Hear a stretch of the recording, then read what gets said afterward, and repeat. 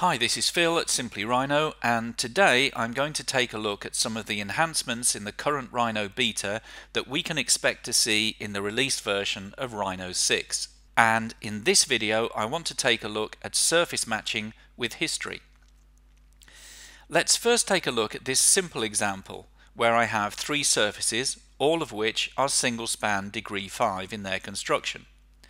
I'm going to match the two outer surfaces to the red surface, and I'll then be able to adjust the red surface and maintain the match at both ends. To start with, I'm going to turn on history and I'm going to make it persistent. And I'm going to go to surface and surface edit tools and run the match command. At the select untrimmed surface edge to change prompt, I'm going to pick the lower surface here and I'm going to match to the red surface. I'm going to choose curvature, none for preserve other end. I'm not going to use refine match because I don't want to add any control points into my result, and I'm going to use automatic isocurve direction adjustment. And then I'm going to repeat the process at the other end. Okay, so we'll see that we now have three surfaces that all match for curvature continuity. I'm now going to turn on the control points and the gumball, start to adjust my red surface, and you'll see that both ends of the surface can be adjusted and I can maintain the continuity across the other surfaces. So this is a simple example of surface matching with history. Let's now take a look at a different way in which matching edges with history can benefit our modeling workflow. With certain types of form, very often the best strategy is to maintain the sharp edges of our main surfaces whilst we develop the shape. We then only add the transitional surfaces or blends at a later stage. This is a workflow we describe, for example, in the engine cover tutorial. One of the issues of this method without history is that sometimes editing one of the slab surfaces may mean that we lose the coincident edge of an adjacent surface. We can use match with history to overcome this, as in this example where I'm going to adjust the top and bottom surfaces and have the four outer surfaces update automatically. All of the surfaces here are degree 5 single span surfaces, and they have a common control point layout. So to start this, I'm going to make sure that my history is on and persistent, and I'm going to run the match surface command. This time I'm going to use the multiple match option, and I'm going to match the top edge of the vertical surface to my red surface and the bottom edge of the vertical surface to the blue surface at the bottom. Of course, here I only want to match for position and leave the other settings as previous. Then I'm going to go around and repeat the process on the other three sides.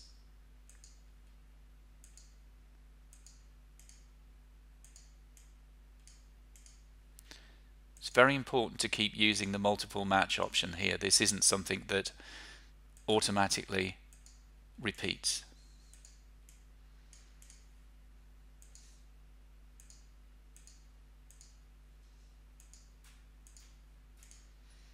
Okay, so now I've done the matching. Let's first start with some simple editing of the bottom. So let's turn the control points on. Let's pick all of the control points for that bottom surface, and with the gumball let's hold down shift and scale this bottom, and you'll see my surfaces update. Let's now move on to the top. Again, turn on the control points, and let's maybe pull out a sort of a spout shape on two of the sides here using the scale command.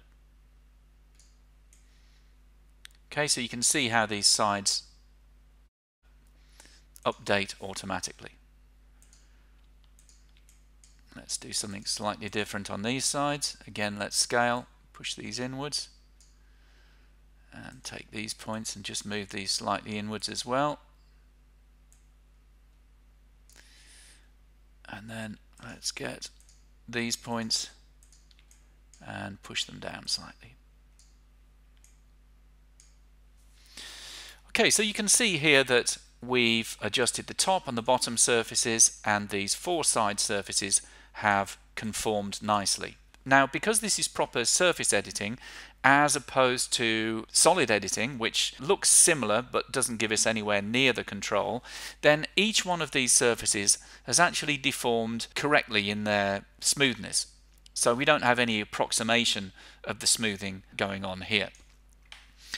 And the other thing that we'll be able to do, if I, for example, take a copy of these surfaces and I push them onto another layer, is join these together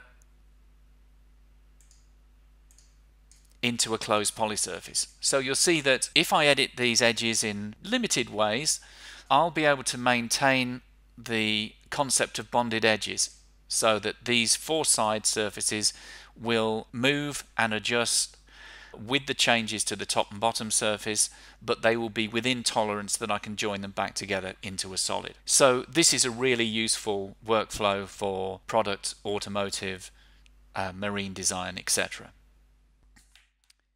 Let's now take a look at another way in which matching with history can streamline our workflow. Adding creases and styling features into surfaces is something we discuss at length in our intermediate advanced classes. And the history enhancements can make creasing easier in examples like this one. Here I have two degree 5 single span surfaces that are already matched for curvature. If I turn on the environment map, you will see that these are completely smooth. And if I turn on the zebras, again, you can see the matching. So what I'm going to do here is to create a match between surfaces that are already matched. And I'm going to do this with my match surface command, and I'm going to match the top surface to the bottom surface, and I'm just going to match for position. What this should do is not change any of the topology of the surface layout, but it will create effectively a bonded edge between the two. So I can now just adjust the lower surface without having to worry about any of the control points on the upper surface. So I can just pull out here to create a very slight crease. Let's have a look at this. There we go, you can see the very slight crease there. And it makes things much easier now, because if I'm looking at sculpting this lower surface, let's take these points here and push these in. It makes it much easier because I don't have to worry now about whether this edge is coincident, because history will do this for me. So I can now very easily create this nice combination of concave and convex surfaces that you see in automotive design, for example. Finally, let's take a look at how the matching enhancements can be combined with other history-enabled commands to make surface editing easier. Here I want to create a symmetrical boundary condition, so my starting point is half of the boundary. I'm going to first of all make sure that my history is set to be persistent, and I'm going to run the symmetry command to create a symmetrical copy of the end panel at both ends.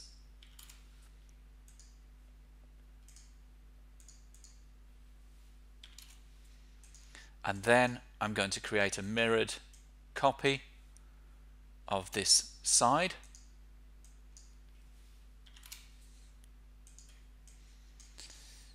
And now I'm going to apply a matching to match the end to the side and this end to this side. Now, to help me here so I don't edit the wrong side of the surface, I'm just going to go to my properties here and change the display color of the side that is controlling everything else. And now I'm going to run the match command. So surface edit tools and match. I'm going to match the end to the side, and I'm going to match for curvature. You'll see this matches this side, and then history automatically updates the other side. Repeat the process for this end over here. And now what you'll see is that if I adjust the side,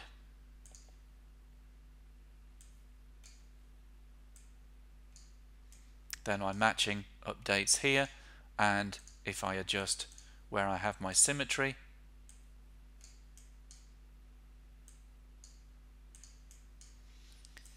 then this will also update.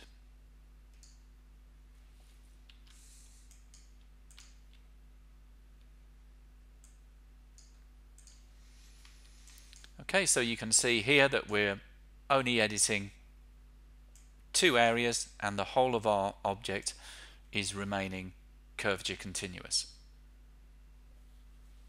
If you found this video useful, please hit the like button, and remember to keep up to date with the latest news on Rhino version 6, please subscribe to this channel. Thanks very much for watching.